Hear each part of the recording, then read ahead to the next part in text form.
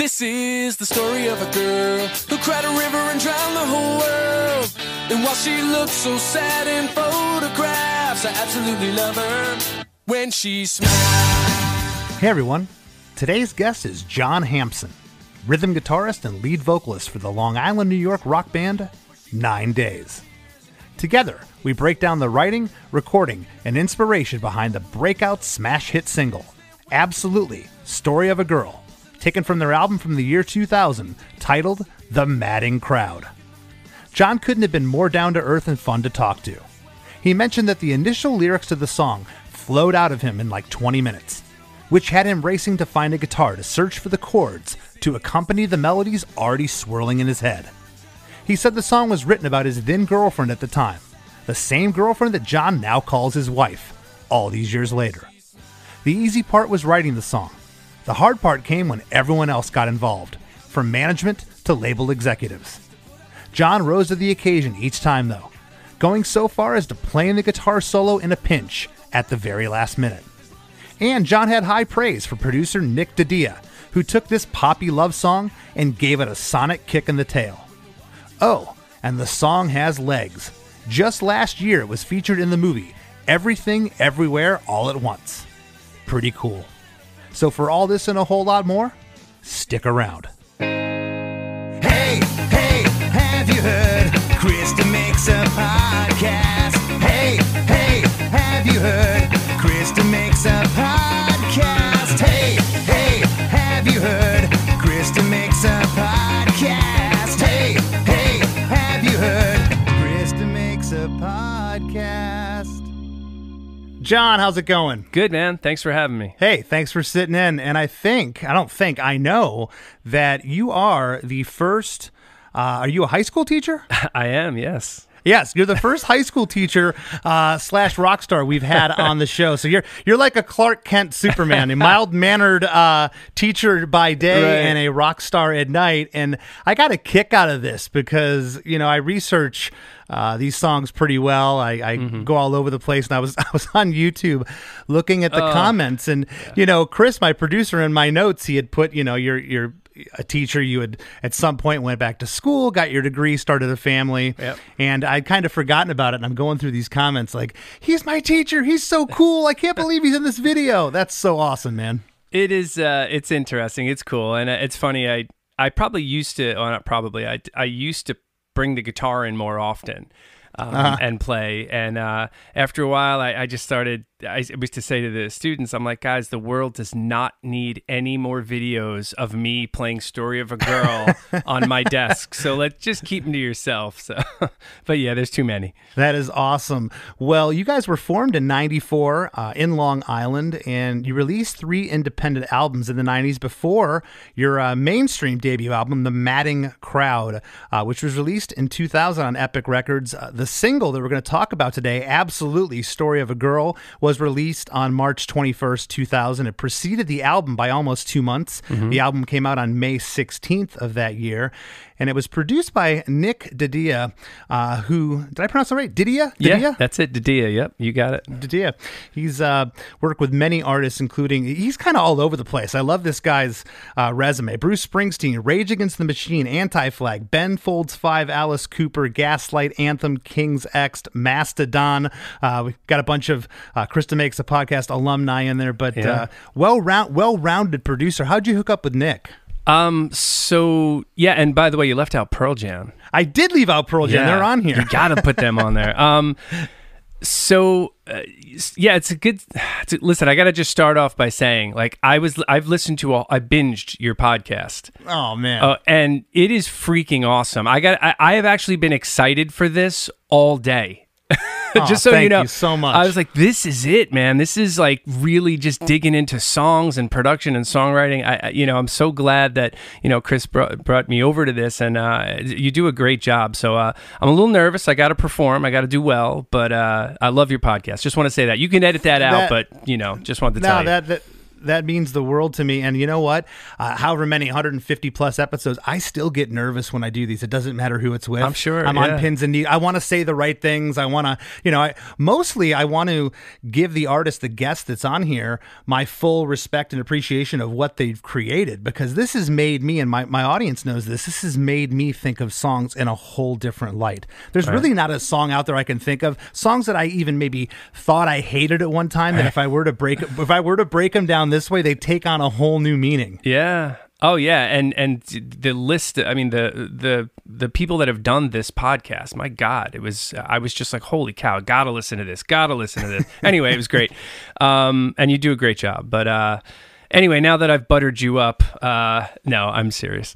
Well, no, I mean, how did you hook up with Nick? Because there's so many producers, and here you are. You get signed to Epic, and I'm sure all these things are going through your mind, because I had read that you had released shopped a 3-song demo, and I think Absolutely was on that demo. Is that correct? Yeah, it was. Look, we're like such a stereotype cliche story. I mean, we were turned down by every single label at least once, and we did put out some records on our own, and we did demos nonstop, and we just kind of kept climbing a little higher, a little better, a little more traction each time.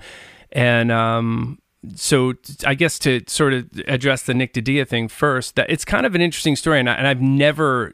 There's a few things I figured this time around I would talk about with this song that I've literally never talked about. And that's awesome. When we signed with Epic, we were actually on like a little subsidiary label of theirs called 550. And our A&R guy's name was Mio Vukovic. And if you are familiar with the Wilco story, Mio was the guy over at Reprise who was going to bring Wilco over. So, Mio signed the band, and we were talking about producers, and this is how I remember it. I really was racking my brain and saying, did I get this right? But for whatever reason, we were under the impression that Brendan O'Brien was producing our album. And Nick DeDia is an amazing, by the way, engineer. He engineers a lot of Brendan stuff, or did. So I knew Nick was involved, and I loved the sounds of the record, so I was psyched. And then it was one of those things where I don't know if we were ever officially told, no, Nick's the producer. It was kind of like we sort of found out along the way that, all right, Brendan's just going to give us some of his gear, and we're going to go to Atlanta, and we did the record. And that is in no way to say that we were disappointed. It was just like we had struggled so long and to get to that point. You're not going to start questioning, things that, it was like, okay, well, Nick's awesome, and we know that record's going to sound great. And to be honest, we had produced all of our own stuff to that point. So we were not like dying for a producer, and Nick definitely helped us shape those songs, but he was really responsible for helping us capture the sound of the band, and he did a great job. Yeah, the recording sounds real. Yeah, that's the only way I could describe it. It doesn't. Was it done to Pro Tools or was it recorded to tape? So this is another one. I had to really rack my brain. Nick, at the time, we did this 99. It was May and June into July of 99, and obviously Pro Tools was around. And I believe we tracked to tape, and then they dumped that to Pro Tools. Okay. Okay. But we recorded live the music. It was 100% live. We tracked as a band in that big room at Tree Studios in Atlanta. Everything was done like that. And then we would make a few fixes, and then we would move on to overdubs and vocals. But all, drums, bass, 2 guitars, and keys, whenever possible, were all tracked live. I mean, you can tell. That's what I meant by it sounds real. Yeah. There's something honest about this. Chris Lord-Alge killed it with the mix. Mm-hmm. I mean, Chris always does. Anything he touched, as long as the engineering and the sounds were there, he could make it sound good. But, this song is now, 23 years going on, 23 years here. Yeah. And it just, I've said this before so many times on the show, it only sounds dated because I know when it was released. Right. But it sounds great. He did a great job. And another thing with the mix with this song, and I don't know how deep you want to get into this particular thing, but Chris Lord-Alge was the third guy to mix the song. No kidding. And, Nick DiDia did a mix, which sounded great. It kind of matched the rest of the record. It was a little more raw. And then we had a guy who I'd gotten to be really good friends with, Brian Malouf, who was, I believe he was at RCA at the time, and he was an A&R guy that we were talking to for a while, and he just had a lot on his plate and, really couldn't sign the band. But we stayed really friendly, and Brian is an amazing engineer and mixer, and he mixed A Story of a Girl, he mixed So Far Away, and he mixed If I Am out in L.A. Then after that, Chris Lord-Alge did a mix, and that was the one we went with for the single and on the album. And there's a good story behind that too. So, well, let's hear it. Let's hear it. Don't stop yourself. So, listen, Nick DiDia is amazing, and we tracked that song. We tracked Story of a Girl, and I just didn't think the snare was right. I was like, the snare drum it's not right. And it became this, I wouldn't say it was a battle, because Nick was just the coolest guy in the world. Like, there was no really battling with him, but I swear to God, we were in that studio for about 8 weeks, and I'm pretty sure every single day of those 8 weeks, he'd go, hey, why don't you jump in and throw down Story of a Girl one more time, like singing. I sang that song about 4,000 or 5,000 times to get it right. And I kept saying, it's the snare. It's wrong. The vocal's not sitting right. It to me, it wasn't. I was struggling with it, and I'm like, I don't know what it is. But he was like, this is a great take. We're keeping this. We're keeping it. And I was like, okay. And I just kept singing it. And I was like, it just wasn't killing me. But everything else on the record was working great. And so I was a little bit kind of like, man, I know this is the single. I know this is the song, and I'm struggling here. I'm a terrible singer. Every singer probably goes through that. And so when Brian Malouf did the mix, Brian shined it up a little bit more, and I was like, okay, this is closer. And I really liked Brian's mix a lot, and I like Nick's mix as well. And I'm not playing politics. They were all good. I listened back to them recently, and I'm like, man, Nick's mix was great. But yeah. But I do remember still feeling like we just didn't quite have it. And I don't remember who convinced the label to spend the extra money and have Chris Lord-Alge do it, but he did. And I still have the CD that Chris burned and like FedExed over to my manager. And it was December 21st of 1999, because it's dated on there. And my manager called me up and played me the mix over the phone. And I knew. I was like, that is it. And I was so excited. I was like, that's it. And I'm sure Chris layered in some, little drum samples or whatever magic he did. But whatever he did, I just knew over the phone. I'm like, that's what I've been waiting to hear for months. And that became the mix. I am so glad you expounded and said that, John, and I'll tell you why.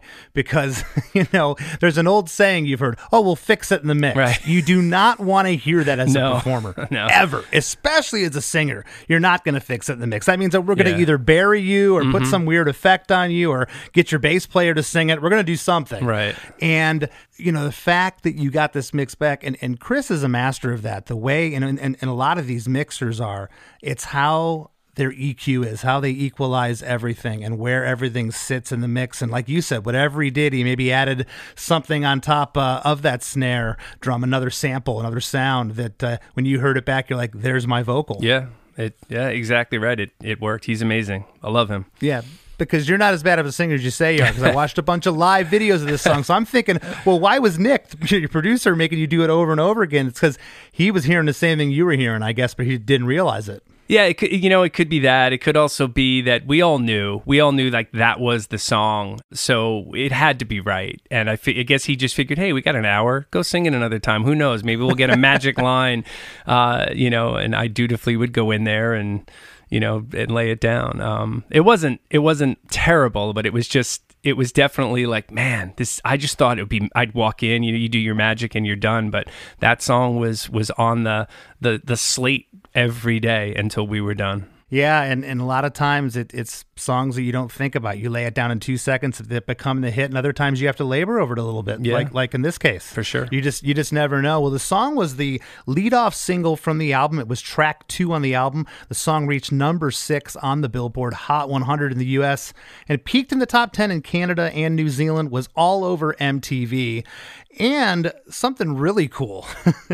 The song's got legs because the song was featured both in audio and in dialogue in the movie Everything Everywhere All at Once that was released last year, which is up for Best Picture at the Oscars this year. And you recorded multiple alternate versions of the song for the movie. How did that come about? And congratulations, by the way. Oh, well, I mean, thank you. This is one of the coolest things I have ever been a part of. I'm a huge movie fan, film fan, and so like it was literally 2 years ago at this point where my publisher sent me an email and he was like, hey, there's this film, these directors want to use your song.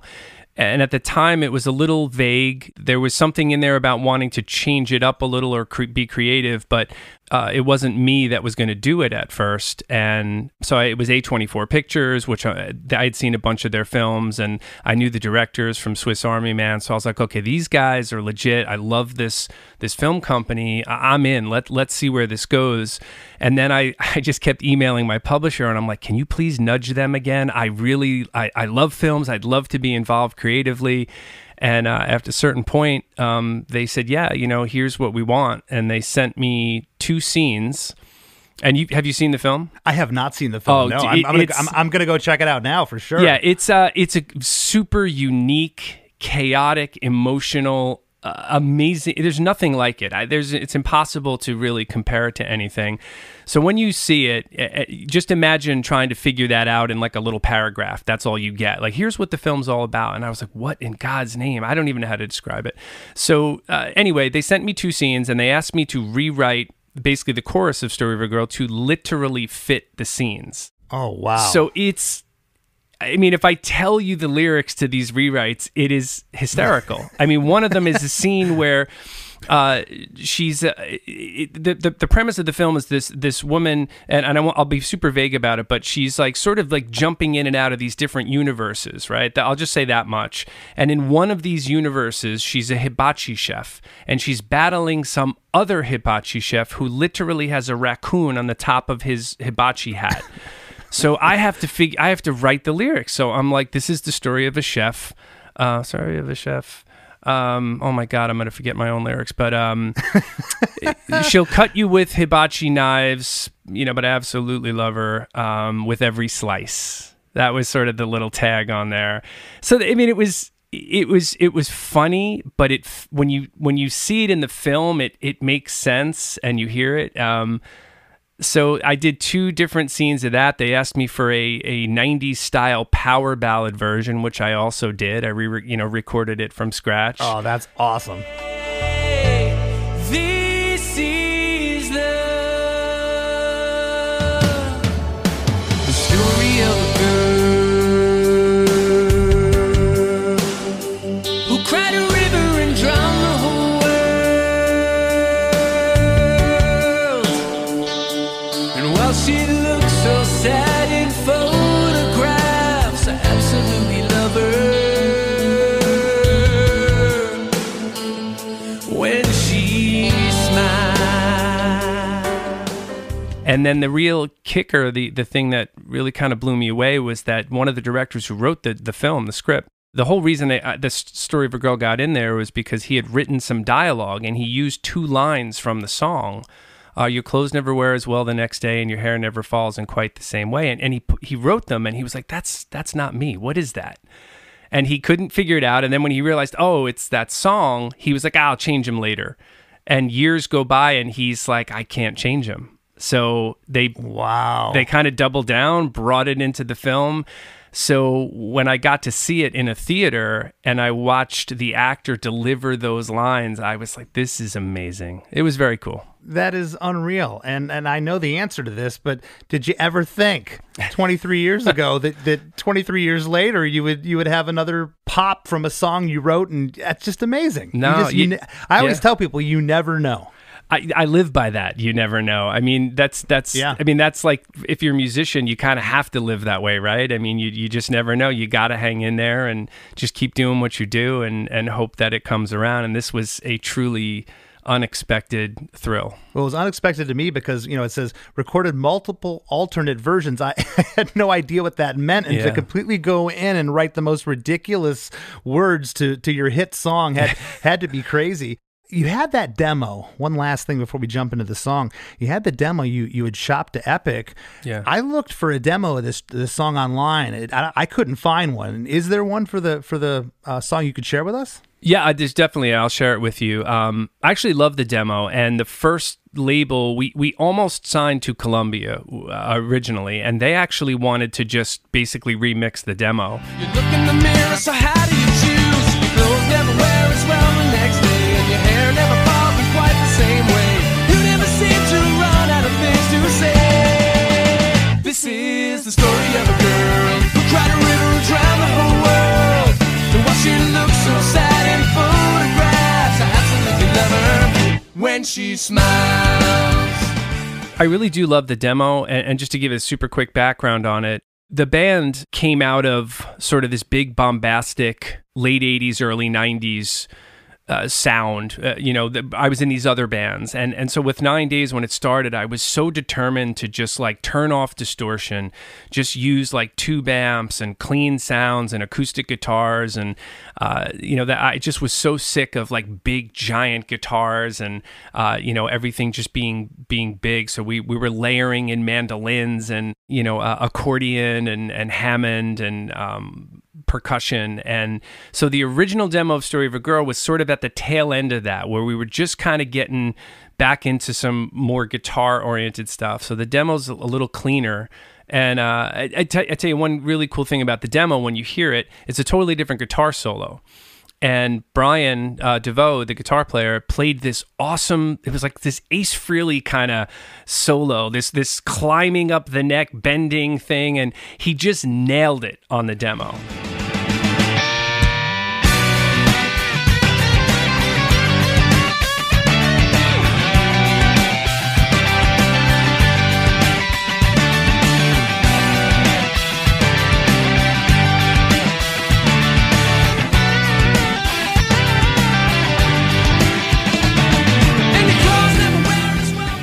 So another good story, if you've got time to squeeze it in here. But I love it. I always have time. So did you read the Steve Gorman book, The Drummer for the Black Crowes, by any chance? I did read the book, yes. It's awesome. I love that book, by the way. Yeah, so there's a story in there about how he doesn't pull any punches. No, not at all. I loved it. I thought it was great. Yeah.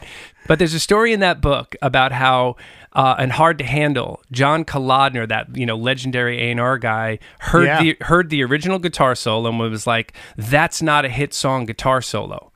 And Brendan O'Brien, back to Brendan, recorded the solo for that song when like everything was done. They just redid that solo, and and that was it, and it becomes this big hit. So I had no idea until I read this book only a few years ago, but going back 23 years, so Brian does the same solo on the album that's on the demo. Although he'll admit this too, the album version, for whatever reason, that magic that was on the demo just didn't quite click. We even talked about flying in the demo solo. We never did it, but I still loved his solo. And then Mio, our A&R guy, comes back when we're mixing, and we're going to master in New York. And he's like, I played this for John Kalodner. And John Kalodner said, this is a hit song, but it's not a hit song guitar solo. So I'm reading the book and I'm like, holy shit, like this is his MO.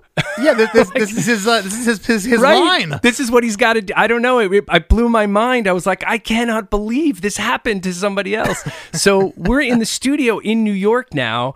We're supposed to be mastering, and there's all this pressure to do a different solo. So you know how that is when somebody's like got you under the gun like that, all of a sudden you sometimes you fall apart and you're like, I got nothing.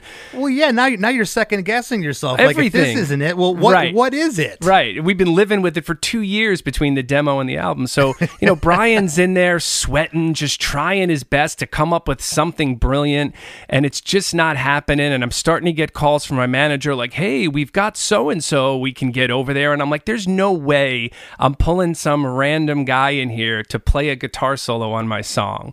So as Brian was playing, I'm just like, in my head, I'm like singing melodies. I'm just trying to find a way out of this.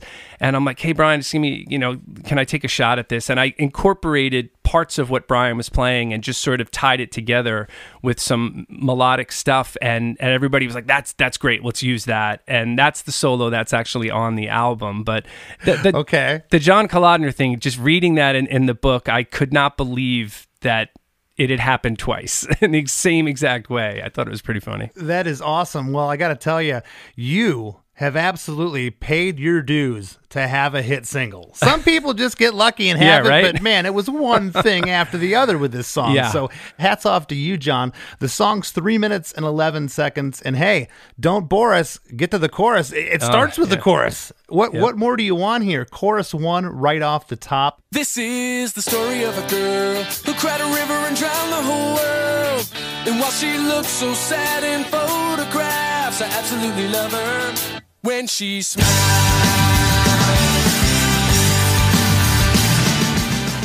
This is the story of a girl who cried a river and drowned the whole world. And while she looks so sad in photographs, I absolutely love her when she smiles. True story? Mm-hmm. Pretty much, yeah. Yeah. So I'm dating this girl at the time, and I'm like in my mid-20s, and she's a couple years younger than I am, and she was the first girl who made me sit down and was kind of like, listen, I'm not in here just to kind of hang out and have fun. Like I'm thinking long term. I'm looking for a ring. And I'm this mid-20s musician who's got no money and trying to, make it and I'm just thinking, this girl's out of her mind. But we were dating, and make a long story short, basically anytime one of her friends would get engaged, my weekend was ruined because it wasn't her. So that happened. I was at a gig. I was actually playing with Harvey Danger. Remember those guys? Of course, yeah. We're doing a gig with those guys, and somebody got engaged, and she was all pissed off at me, and she walked away. And it sounds very cheesy, but she walks to the other side of the venue, and she's talking to a couple girlfriends, and I'm watching her and kind of grinding my teeth, and I'm like, oh, I can't stand her. And then as I'm thinking that, she just laughs about something, and she's way on the other side of the room, and I literally think, I can't stand her, but I love her when she smiles. And the words just started coming, and the melody, that chorus was the first thing. That's why the song starts with it. It was the first thing that happened. I started singing that, and the words just came out. It came out really fast.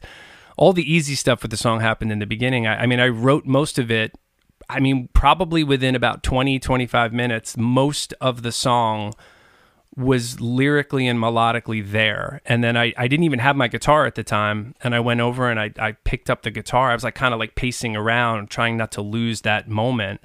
And I just picked up the guitar and started trying to figure out the chords that fit under that melody. That's kind of how it happened.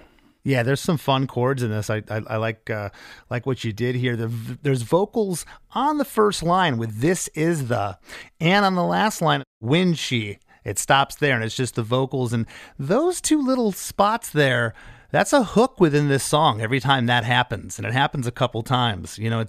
Sometimes you don't think of those things being hooks. It's got to be this big guitar hook, and you don't even mean to do it, but where you put those stops or just a vocal, it gets personal there. It's awesome. Thank you. Yeah, I appreciate that. Yeah, the whole band comes in for 4 bars. I call this part, John, the post-chorus jam. Drums, bass, stereo guitars. Was this a B3 organ? Yep. Hammond? Yep. Okay. Real Hammond.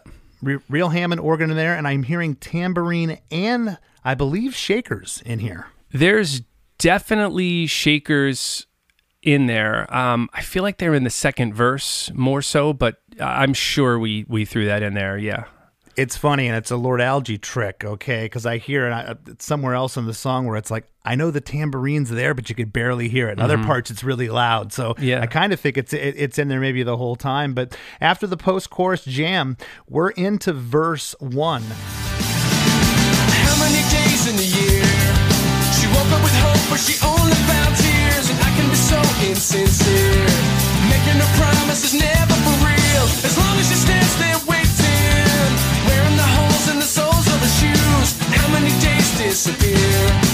look in the mirror, so how do you choose? Your clothes never wear a... How many days in a year? She woke up with hope, but she only found tears. And I can be so insincere, making her promises never for real. As long as she stands there waiting, wearing the holes in the soles of her shoes. How many days disappear when you look in the mirror? So how do you choose? Sounds so formal. Yeah, when I'm reading your own lyrics back at you. It's strange. It's cool though.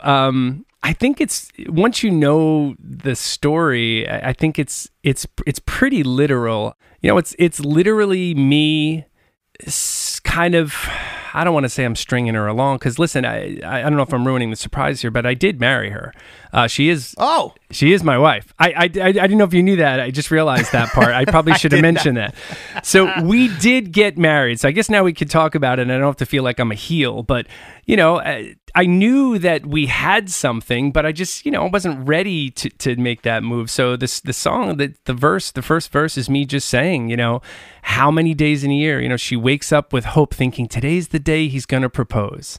You know, today's the day we're going out to this nice restaurant or we're taking this little trip and I just know.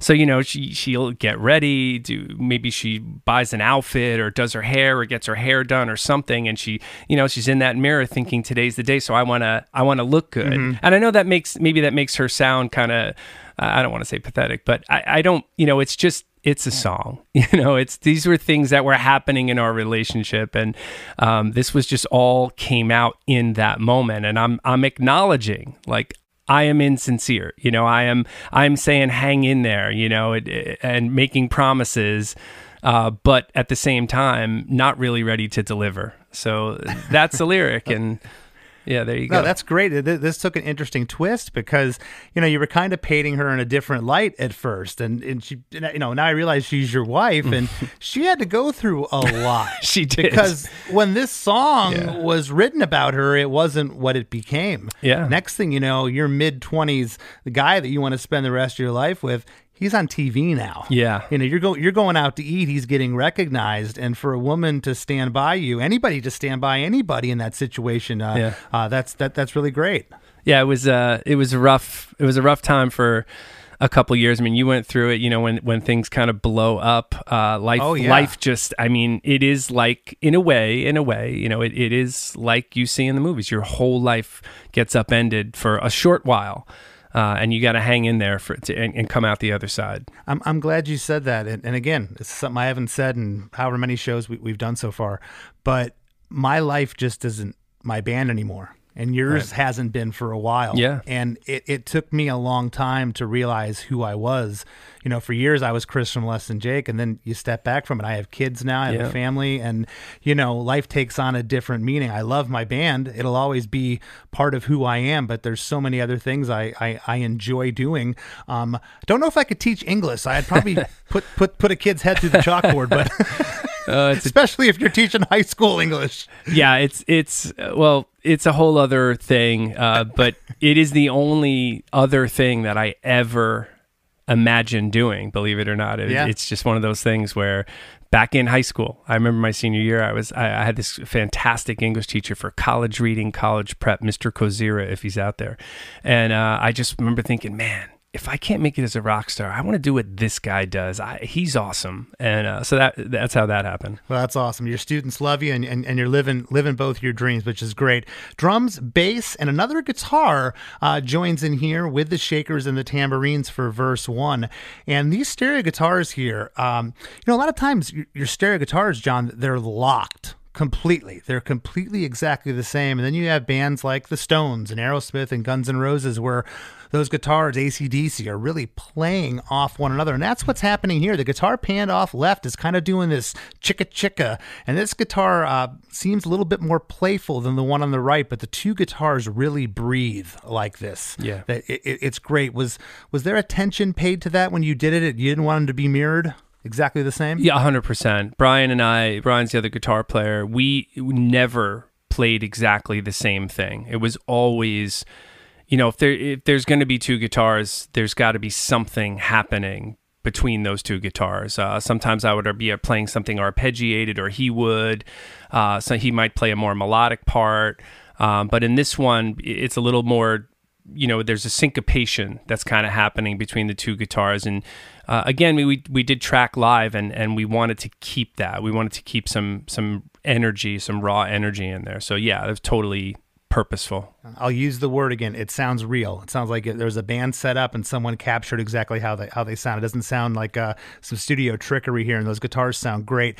Pre-chorus 1 comes in. How do your shoes? Your clothes never wear as well the next day, and your hair never falls in quite the same way. You never seem to run out of things to say. This is the story. Your clothes never wear as well the next day, and your hair never falls in quite the same way. You never seem to run out of things to say. So those lines, it's funny, when I wrote them, growing up on Long Island, it's kind of like if you grow up in Jersey, it's Springsteen. If you grow up on Long Island, it's Billy Joel. And I grew up listening to Billy Joel, and I remember getting glass houses for Christmas when I was a kid and just played that album to death. And when I wrote those lines, I remember I was like, oh my God, that's the most Billy Joel thing I've ever written in my life. It just kind of came out. But it kind of goes back again to the idea that, if she's expecting this wonderful day, right, and it doesn't happen, everybody can relate to that. You kind of get dressed up for something, and then when you come home later at the end of that night, as good as those clothes looked on you when you walked out of the house, you're kind of a mess when you come home, right? It doesn't, things are just sort of, wrinkly or your shirt's kind of half untucked or whatever it is. And that was sort of like the end of another disappointing day. It's just sort of painting that picture. It almost sounds like this relationship shouldn't have worked, John, but it's panned out. But see, that's why the kicker is I absolutely love her, So at the end, through all of this, it does come back around. If I am another waste of everything you dreamed of, I will let you down. Hey everybody, don't go anywhere. We got lots more with John Hampson coming up after a few words from our sponsors. Hey everyone, this is Tuck from Fit for a King, an off-road minivan. Every week I bring you fun interviews alongside your favorite metalcore entertainers with my new podcast, Get Tucked. Join me every Monday with bands like Counterparts, Crystal Lake, like Moths to Flames, and many more. We play unsigned and undiscovered bands, deep dive into each artist's history, and of course provide the greatest breakdowns in current metalcore. Tune in to Get Tucked every Monday, out now through Sound Talent Media. Do you like to laugh, geek out on music, and learn all about that band or artist who had that one song back in the day, but then seemed to fall off the face of the earth? If so, you need to subscribe to One Hit Thunder. Together with an array of interesting and hilarious guests, we do a weekly dive into one-hit wonders like Eiffel 65's Blue, Krayshawn's Gucci Gucci, EMF's Unbelievable, Delamitri's Roll to Me, Los Del Rio's Macarena, Musical Youth's Pass to Dutchie, and even Patrick Swayze's She's Like the Wind. So are you subscribed to One Hit Thunder or what? As Desiree would say, you gotta be. And as K7 would encourage, you gotta come, baby, come and join in on the fun of the One Hit Thunder podcast. Come, baby, come, baby, baby, come, come. Come, baby, come, baby, baby, come.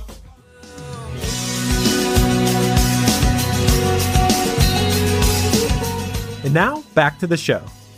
Well, in pre-chorus 1, drums, bass, stereo guitars, and a buried arpeggiated guitar noodle kind of panned off right. And there's a keyboard playing a lick panned off left, and the shakers are present here too. Love what that keyboard's doing in this pre-chorus 1.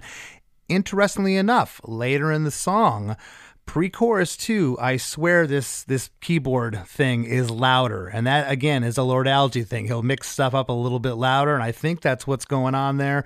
For some reason, I can just hear it better the second time around, but that part is great. And then we get right in to chorus 2.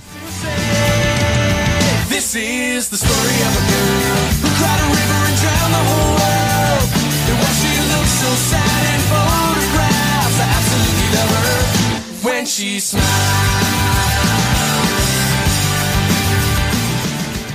Right from pre-chorus 1, we get into chorus number 2, which is the same lyrics as the top of the song: drums, bass, stereo guitars, tambourine, and shakers. And John, if there is any keyboards here, they're buried under the guitars. Do you recall if there's keyboards in this chorus? You know, I don't think there is, and it's kind of funny. And arrangement-wise, this song is kind of unique in that you'd imagine when you get to the chorus, the intensity and that wall of sound is going to build.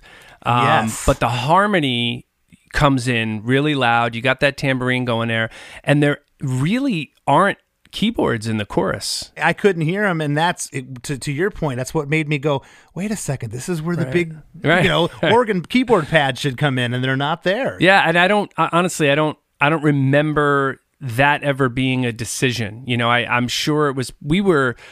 We were super meticulous in rehearsals. Like as a band, I mean, we were playing 4 or 5 nights a week for years. And that's every week. And then when we weren't playing at night, we were rehearsing at the studio we'd rent out. I remember every Tuesday, Thursday, we'd go from 12 to 4, and we would just work on new songs and as a band. And so, I mean, we were tight, and we really kind of gave each other a hard time about parts. It had to be right. So at some point we must have decided, hey, Jeremy, our keyboard player, like, just don't play in the chorus. I just don't remember doing it, but yeah. Well, I don't think you need it because of exactly what you said. This is the first time that we get harmonies in the song. Mm-hmm. And there's a harmony on every line here. Again, this is at the top, just vocals only, but there is a harmony there.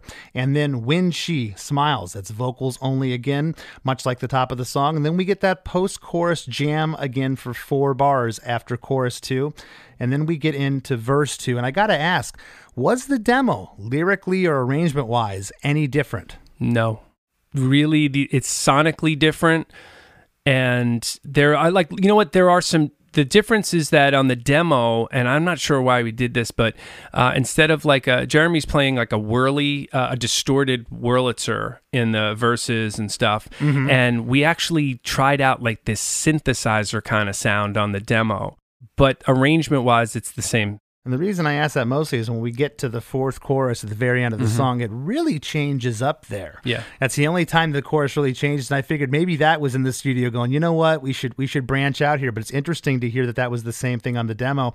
Verse 2. Now how many lovers would stay just to put up with this every day and all day? How did we wind up this way? Watching our mouths for the words that we say. As long as we stand here waiting, wearing the clothes of the souls that we choose. How do we get there today when we're walking too far for the price of our shoes? Your clothes never wear as Now, how many lovers would stay just to put up with this every day and all day? How did we end up this way?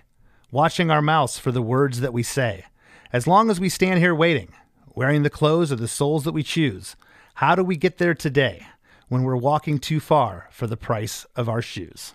Those sound pretty good. Who wrote that? It's very poetic. Well, I was definitely trying, that's for sure. So this is an interesting verse because I hate the word lover. And I struggled with what else I could put there. And it just worked, but I've never called someone my lover. I can't imagine. Mm-hmm. I know people do. I just couldn't. And you know what gave me permission in my own head was Neil Young, the song Birds. I don't know if you know this after mm-hmm. the Gold Rush, and he says, "Lover, there will be another one." I was like, all right, if Neil Young can use lover, I think I'm okay. Lover, there will be another one who'll hover over you beneath the sun. But I that was a rough one for me. And also, it's funny, the lyric sheet that you have is the single lyric. The actual lyric is just to put up with this shit day after day. And there was another trick I fell for where during the mix, Epic was like, hey, can you just give us a clean version for, commercials or whatever? Because I always thought they just bleep that word out or duck it. I thought that's what they would do. They used to do that a lot. Right. So, and that's what I would have preferred, to be honest, was just kind of duck that word. But I came up with that as an alternate line, and that's the one that went out there. But it's not a big deal. But, it's again, it's like watching our mouths for the words, just being careful, like when you're in a relationship, you want to be respectful, but maybe you don't want to start feeling like you have to watch everything you say. That's not a great place to be. And then, again, in the first verse, I talk about soles of shoes, and now it's the wearing the clothes of the souls that we choose. So it's definitely playing on that word soul, and just sort of like, who am I? These clothes I'm wearing is like, I'm this musician. This is my life. This is what I'm choosing. And I have to sort of answer to that. And I have to honor that and still honor her and try to figure out how to make everything work. So that's where walking too far for the price of our shoes. It's kind of like, are we built to last? Can we kind of get through this? And the thing I guess to remember too, as I'm writing this is really, it's not stream of consciousness at all, but it's real of the moment. That's what I was feeling at that particular moment. I didn't labor too much over these other than that word lover. The words just kind of came pretty fast. So it is capturing a moment for sure. I love what you said about the label saying, hey, just for commercials, just redo this line. Yep. Because I'll tell you something, if you ever had that happen to you again, you'd know exactly what they were doing. Because I had that happen once. Yep. And once it happened, I talked about this recently on the show. I can't remember with who, but you have that happen once, and you have what happened to you happen. It'll never happen again. No, you learn. You learn too late, but you learn. Absolutely. Well, interesting. Verse 2 here. There's a harmony on pretty much everything here. Yeah. You get out of that chorus and it just keeps going, except for the line right in the middle. As long as we stand here waiting, the lead vocals go up a register there. It's got some hair on that line. Yeah, for sure. A little angst on that one.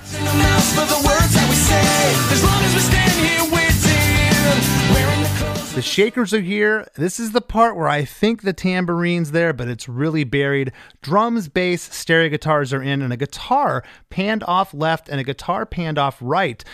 Both of these are doing this staccato, rigid type lick. And it just really makes the verse move here. And there's a cool keyboard part panned off left that sounds like something out of a space movie. That sound is really cool. I don't know what that is. It's a really cool sound though. Yeah, that's a whirly through, I'm sure, Brendan O'Brien, we used a lot of his equipment, and he has such amazing vintage amps and guitars and Wurlitzers, Hammond, everything. So that was a whirly through some sort of old amp, tube amp, that we just kind of distorted out a bit. And I love that part. It's a really, I was trying to think if I've ever heard it. I'm putting it up against like funk records, disco records, like things like that would have keyboards, rock records. I can't think of another sound like it. It's really unique. That's cool. Yeah, it's just part of what we did for so long. To me, we used that sound, maybe not exact, but that idea of a sound we used quite a bit. So, that distorted whirlies on a bunch of other songs on the album. And the guitars you were talking about, that's one thing that's different on the demo. The second verse, I always wanted it to be like, and I'm trying to remember, I think this was a Nick DiDia word, but it should be an event, is I think what he used to call these things. So on the original demo, instead of doubling the bigger chunky guitars, one dropped out completely, and that like staccato thing took its place along with a shaker and stuff. And I just wanted that second verse to be differentiated from the first verse, to have a sonically, like all of a sudden a different sonic palette there. And when we did it with Nick, the song definitely got amped up in general. So to take it down that far didn't work. So we kept, the two guitars in and just sort of layered that on top. No, it's awesome, and it totally differentiates those parts. I mean, it still has the essence. It sounds like verse 1, but it's completely different because of the instrumentation. I really love it.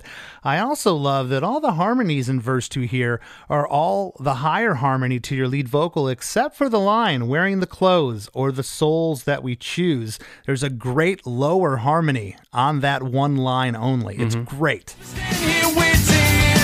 Wearing the clothes of the souls that we choose. How do we get there today? Yeah, it drops down an octave. Instead of singing the higher harmony, it's this low octave thing. I remember doing that. So funny. Until you said it, I completely forgot that was there. But yeah, that is there. Yeah. Now, do you recall if that was on the demo, or was that something you were playing with in the studio? It really stuck out to me, because the rest of it, the harmony's all higher than the melody. And there it goes lower. It was like, whoa, what is that? It's great. Yeah, you know what? I don't remember if it's on the demo. I feel like it might have been, because again, on the demo, things were definitely cleaner.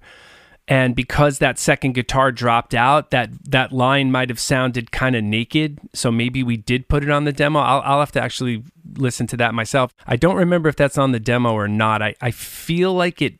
I think it is. If I had to bet, I'd say it is, but I'm not positive.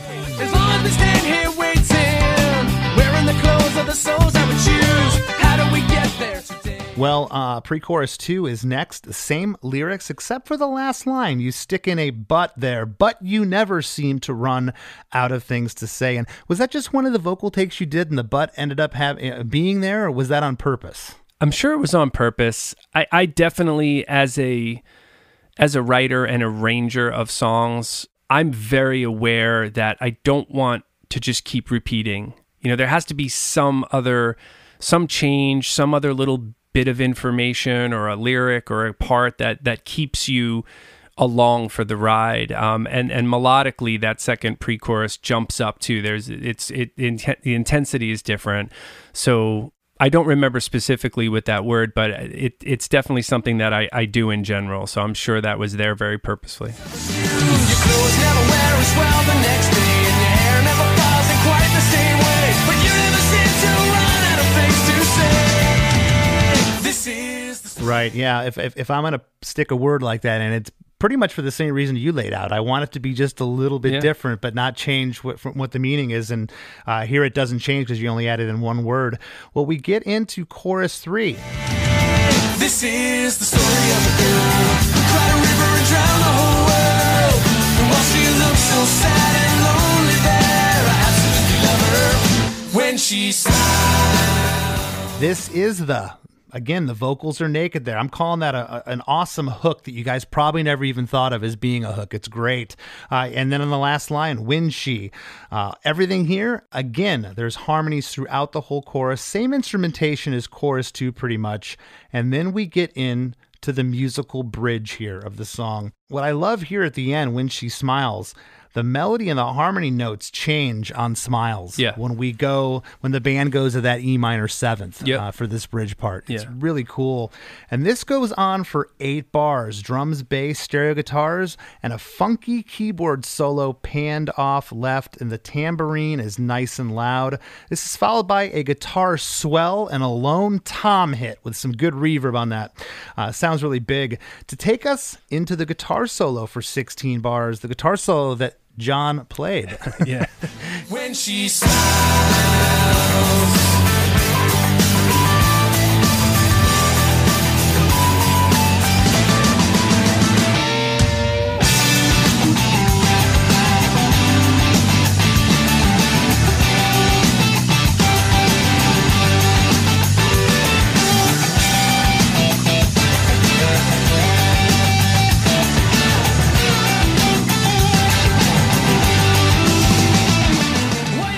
How did that sit with your band member? You know, he's the guitar player, and you know, I have no problems handing my guitar off. You know, my bass player could play something better than me, and I played this lick for a half hour. It's like, you can play it cleaner, play it. Right. I'll figure it out live. But was that okay? Is that how your band works? Yeah, I think for the most part. I mean, you know, I was sitting there the whole time and feeling for Brian, because it was just one of those things where, you know, look, sometimes you catch that lightning in a bottle moment when you're under pressure, but sometimes, you know, it just, you're so used to, he'd been playing the same guitar solo, like I said, for probably 2 years at that point, or at least a full year. So to suddenly switch gears while in the studio, in this really, you know, sterile environment where there's people like calling, and, you know, your A&R guys telling you it's not a hit song guitar solo, it's, you know, it's challenging to perform under that kind of pressure. And I don't think Brian was too upset with it. I think he was probably, you know, just grateful that we got through it without having to bring some ringer in. And the funny thing is, Brian's played that song live ever since, the solo, but we did a re-record a few years back, and we had to go back, and now I'm the guy who played the solo, and I'm saying, no, this is how for the first time in like 16 years, I'm going, wait a minute, we're in the studio now, and I'm going, well, that's not what I played on the album version. And he's like, this is what you played. I'm like, no, it isn't. So I played what I played on the original album version, and everybody was scratching their heads like, that's it? I'm like, yeah, I swear to God. And it was like a huge argument in the studio. They're like, that's not what I heard. I'm like, that's what I played. That was pretty funny. Well, I'm glad it all worked out like that. And I've had a sense of relief, John, where I've played something on the demo or played a part, and I'm convinced that's what the part is. Yeah. And then finally you're tracking it, and I almost sit back and wonder, wait a second, were they kind of conspiring behind my back? Because all of a sudden it seems as everyone in the band all at once be like, yeah, the solo's not kind of working. Right. Like, wait a second, I've been playing this in rehearsal for the last 2 months, and then somebody else be like, well, this is what I hear, and they'll at that point, they can play something else because they haven't been playing the same. I could see where Brian was at. He was like, well, what else is it going to be? Yeah. You got John Colodra calling, you got the A&R guy, or, all those things. And to this day, I like the solo Brian played a lot. I would have been thrilled if it was on the record the way he played it. But again, it was one of those things where we were not in a position to argue it. It just we just had no choice. So there it goes. Yeah. Well, the guitar solo is for 16 bars. The organ is back in with the drums, bass. The bass is super funky, and there's some really cool note choices here. Stereo guitars, tambourine, and shakers, and this is the verse chord progression here underneath the solo, which sets up perfectly for pre-chorus 3. And you mentioned a moment ago, John, that pre-chorus 2 kind of goes up. I don't know if it does. Pre-chorus 3 definitely goes up here on the first 2 lines. Yeah, for sure. Well, your clothes never wear as well the next day, and your hair never falls in quite the same way. You never seem to run out of things to say. This is the story of a... Well, your clothes never wear as well the next day. There's a well in there that you don't get on the other lines. All the other lyrics are exactly the same, but the melody is up on those first 2 lines. And then right at the end, there's a cool bass throw that happens over "This is the story of a girl." It's basically the reintro here, what I'm calling chorus 4. It's just a hi-hat panned off left and that single guitar panned off left. The lyrics are exactly the same, except there's no "when she smiles" at the end. Yeah. This is the story of a girl who cried a river and drowned the whole world. And while she looks so sad in photographs, I absolutely love her.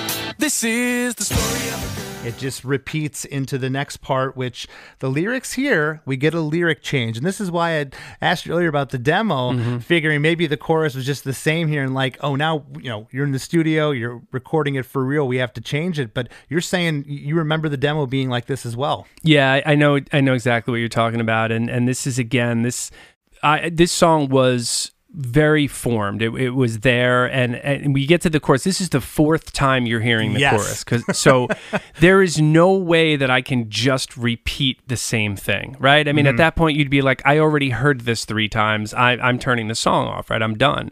So I toyed with a couple of different lyrics there, and I also, it's a short chorus, really, if you think about it. I mean, I don't even know how many seconds it is, but it's pretty darn short. So I knew I was gonna lengthen it, double it, and it's sort of like a double and a half, I think. It is, yeah. So, yeah, I definitely changed the lyric. And just to throw this out there, the second chorus, believe it or not, there is a change there, too. Instead of saying she looks so sad in photographs, well, let's call it the third chorus, actually, I say she looks so sad and lonely there. Ah, you're right. I have that written here, and I left that out. Yes, good catch, John. Good catch.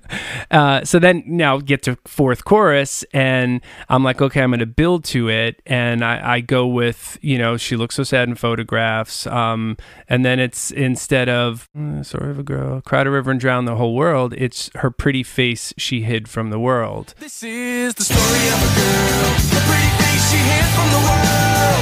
And while she looks so sad and lonely there, I absolutely love her. This is the story of a girl who cried a river and drowned the whole world. And while she looks so sad in photographs, I absolutely love her. When she smiles,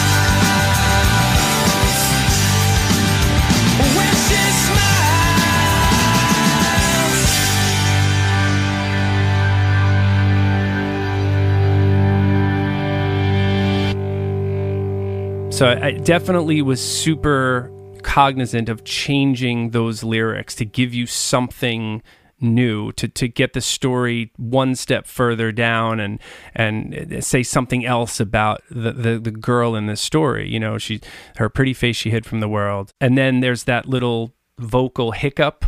This is the story of a girl. Yeah. So that I'll tell you right now, when I came up with that moment, that is the moment where I went, holy shit, this is a hit. That's the first time. I never thought like that. We really were, believe it or not, we were a rock band. We didn't think about radio. We didn't think about hits.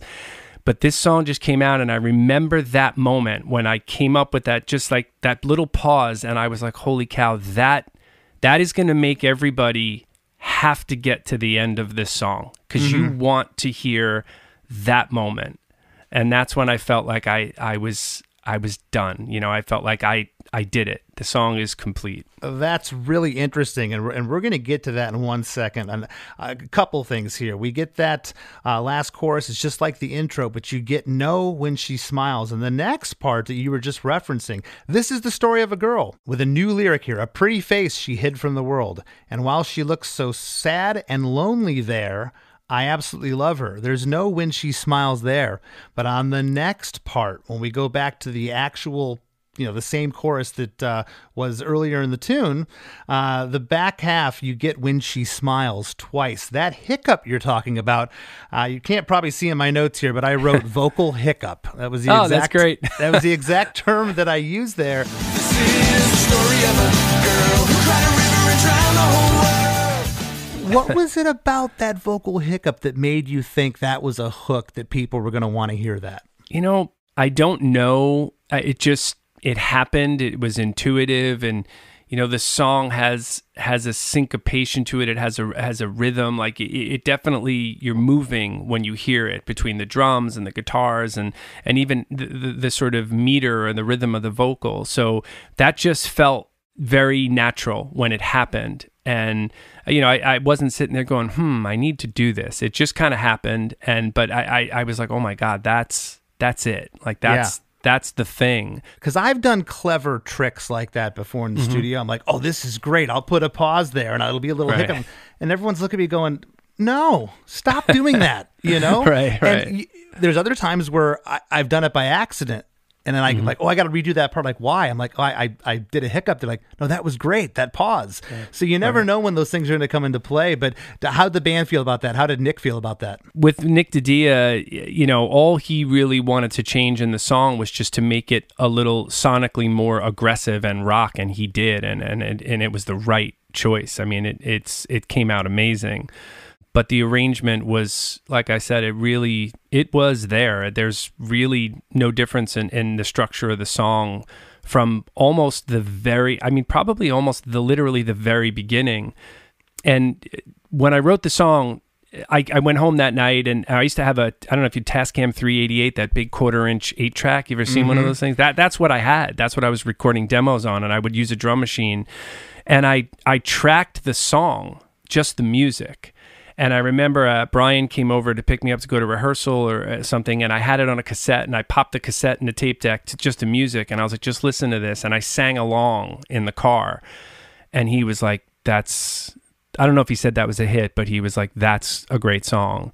And when we got to rehearsal, I never did this before, but we got to rehearsal, and I basically showed the band the song. Everybody kind of came up with their thing, but here's the song, here's the arrangement, and we played it for probably 2 hours until the band had it nailed. I wasn't singing though. I was like, I'm not singing a word of this song until we can play it, because I want you to hear it for the first time as a finished thing. So we went through it, and when the band could nail it from start to finish with just the music, I was like, okay, I'll sing it now. And I couldn't even look at them. I was just kind of like, they're gonna laugh. This is so pop. This is such like a cheesy pop song.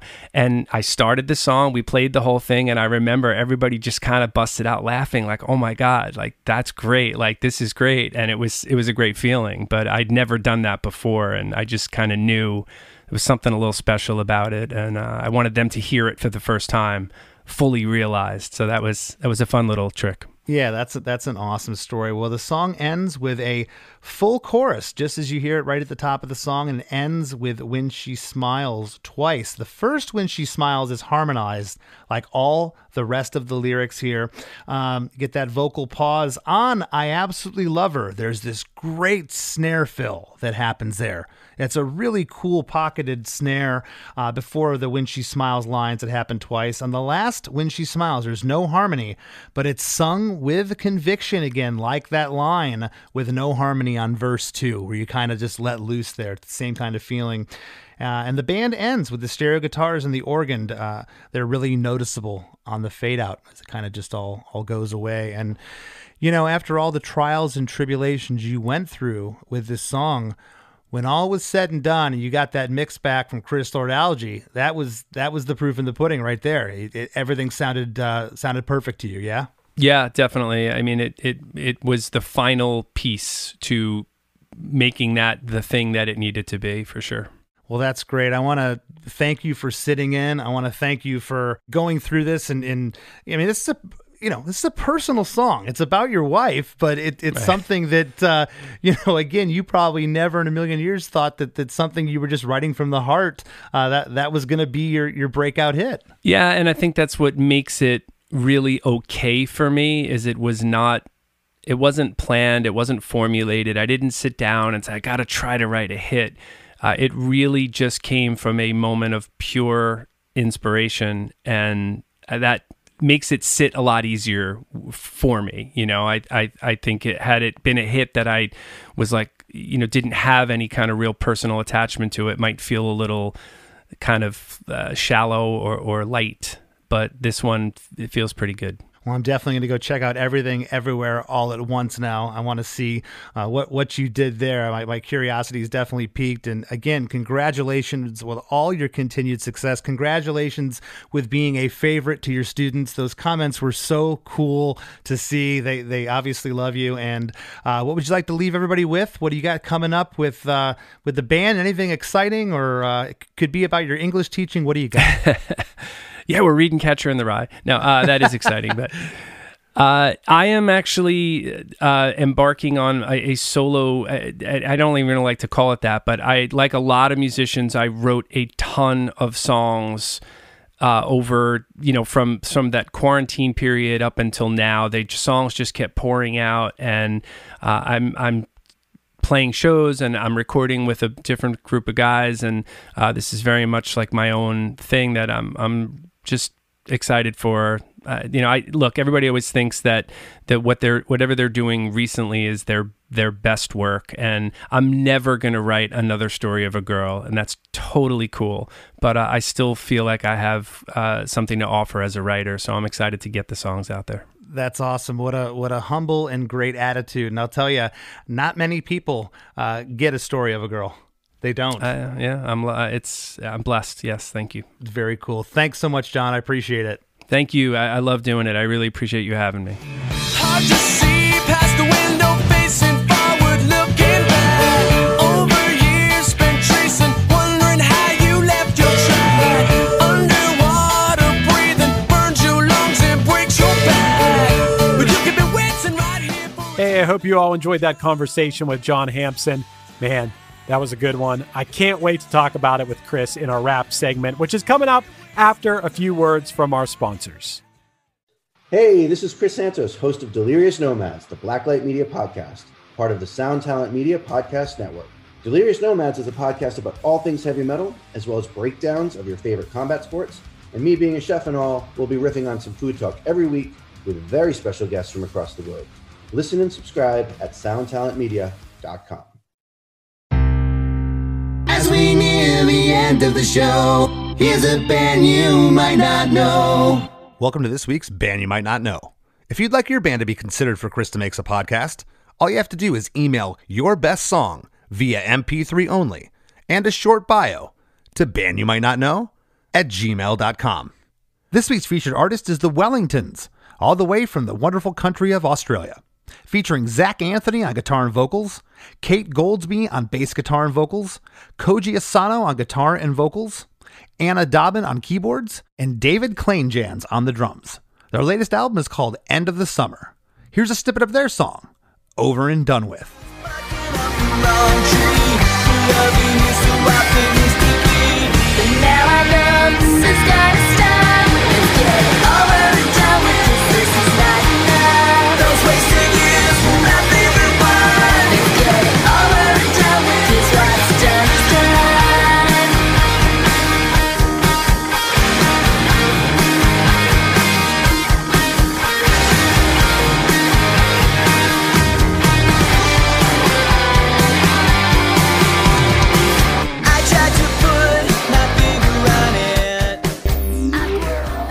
The Wrap with Chris and Chris.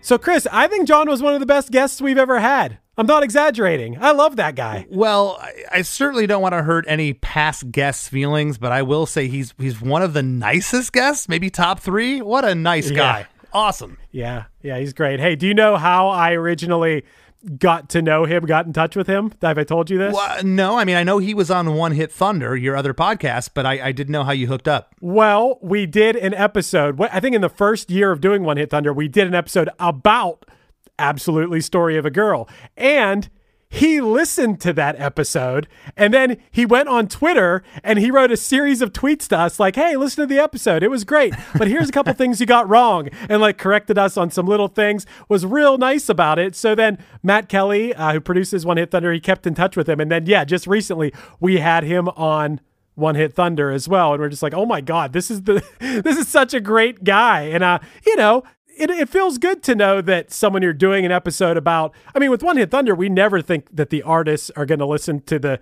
podcast we're making about them, really. But then on top of that, after we finished the One Hit Thunder episode, I was like, hey, John, I actually produced this podcast. Chris DeMakes a podcast. Next thing you know, he binged through our catalog and he's on our podcast. And man, when he said those nice things about our show, it really made me feel good. It made me feel good too, because, it doesn't get much more humble than John. And here, he said he always wanted to be an English teacher, yet he had this passion for music. He had this hit. His band goes through the stratosphere.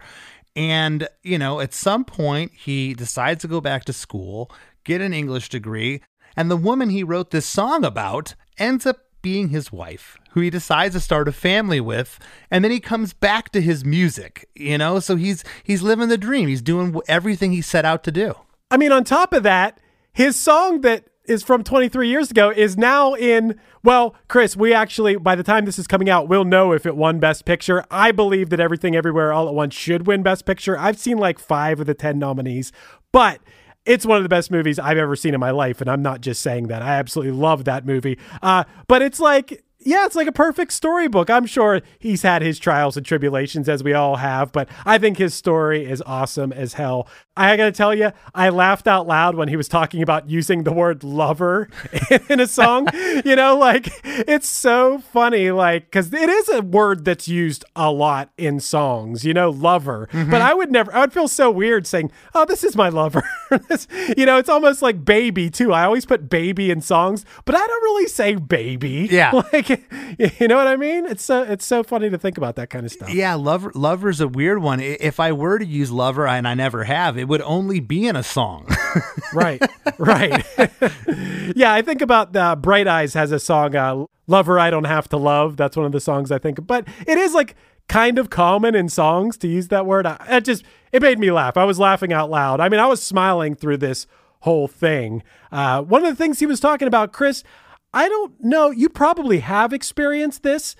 John was talking about it. I've never been in a position where someone from a record label I was on was putting their 2 cents in on the actual songwriting. Mm-hmm. Now, on the strategy or like what song's going to be the single or whatever other things, like the business side, yes, but I've never had someone from a record label put their opinion in on the actual writing of the song. Have you experienced that before? Oh yeah, for sure. Old A&R guy, he would be in there and he'd be arguing this bridge part doesn't fit the song, and then you'd have the producer looking over, and sometimes the producer would like give you a wink, like just wait till he leaves, let's get him out of here, and then we'll figure it out. So yeah, it's definitely happened, but at the end of the day, typically the right part always prevails. Whatever it's meant to be, the producer of the band, everyone will figure it out and come to some consensus. But, I got to tell you, John mentioned that, this song only took like 20 minutes to write. It's like stream of consciousness. It was really quick, which we've heard that a lot on this show. Your huge hit is written quickly, but the follow-up to him writing what he had to go through with the label, John Kolodner, people, arguing about this isn't a hit solo in the song. I've never heard such terminology. And then to not only have it used with them, but then he's reading, Steve from Black Crow's book.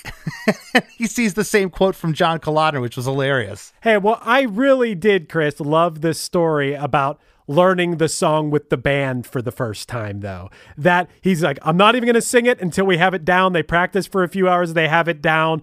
And the story, how he told, like, everybody's laughing. And I feel like there's an episode we did before where they talk about how there's so much emotion that if it makes you laugh, that's a good thing. And he's like, this is just like a pop hit. Like they sounds like they kind of knew it. And how could you not know it if you were playing this song? And it even goes as far as to when he was talking about that moment. Oh, I'm so glad he talked about this and how he knew at that moment that this was a hit. Was that little, you called it a vocal hiccup, I'd call it like a little stutter. This is the story of a girl.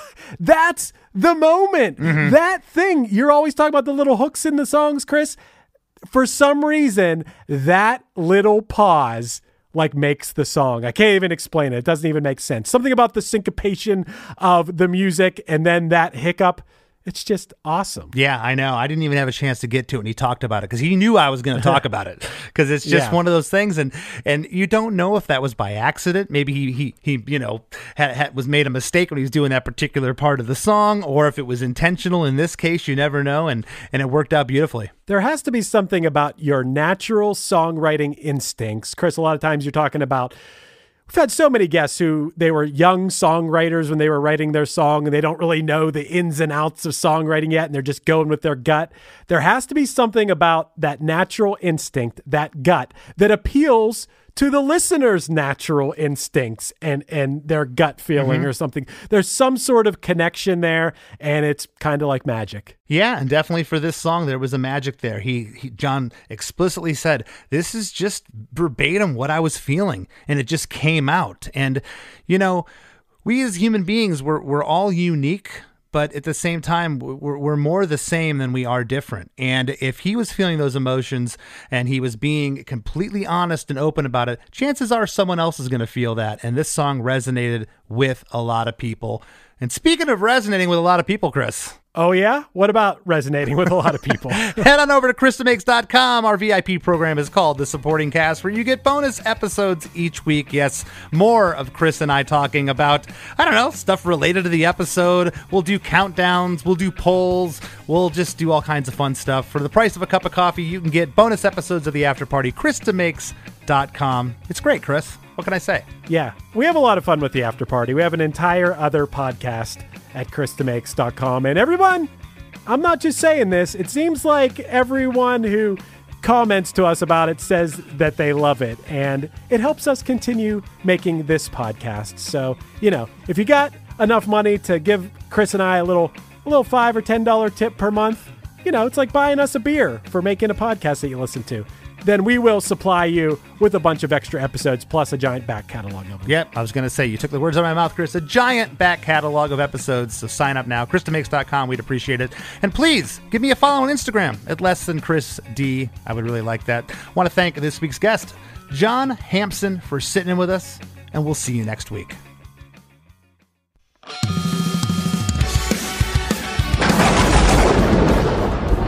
Hey, everybody. Satan here. I know what you're thinking. Jesus Christ, Satan has a podcast now too? No, that's not it. But I am here to tell you about a podcast, and it's one that's all about my favorite band, Punchline. Not the band you expected me to say, right?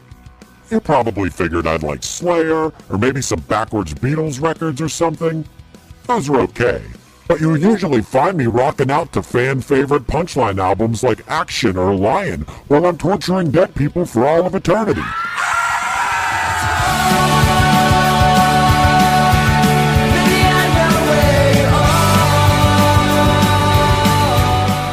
Punchline's podcast is called A Band Called Punchline, and it's super entertaining to listen to this documentary-style look back at the 25 years of my favorite band. Honestly, I'm really feeling like I'm getting to know these guys, and their story is amazing. I'm so ready for them to get down here. I have so many questions. I gotta give them credit for catching on to my whole 37 thing, too. There's a reason why they're my favorite band, and if you listen to their podcast, they might become yours, too. A Band Called Punchline is available wherever you listen to podcasts. Check it out, and I'll see you all in hell.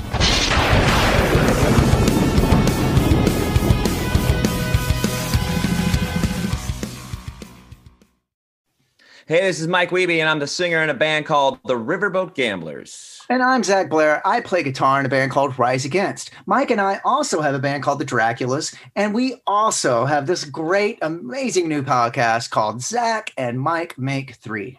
Yeah, each week we're going to ask ourselves and we're going to ask our guests what 3 favorite things they are into at that moment or in their entire lives. And then we're either going to agree with them or we're going to make fun of them. And you're going to listen to it and you're going to like it, or we will make fun of you. How about that? I just flipped it on you, the person listening to this right now. But we're going to do it every week here on the Sound Talent Network. Once again, it's called Zach and Mike Make 3.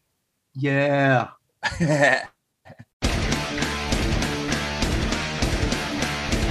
Hey there, I am Johnny Christ from Avenged Sevenfold, and I've got a podcast called Drinks with Johnny you're going to want to check out. I sit down with a bunch of different people from all different walks of life, from professional wrestlers to actors, comedians, fighters, musicians, everything in between. I'm just looking to make some friends and have a good time doing it. So if that sounds like something you're into, go check out Drinks with Johnny, streaming everywhere now.